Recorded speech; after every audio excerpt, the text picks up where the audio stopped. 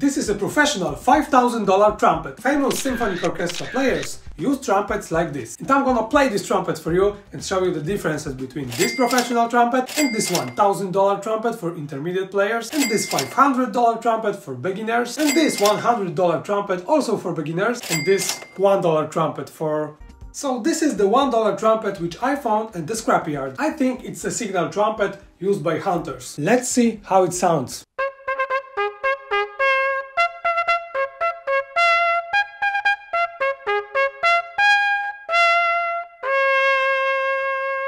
It's possible to play this trumpet, as you can hear, but it is why it costs only $1.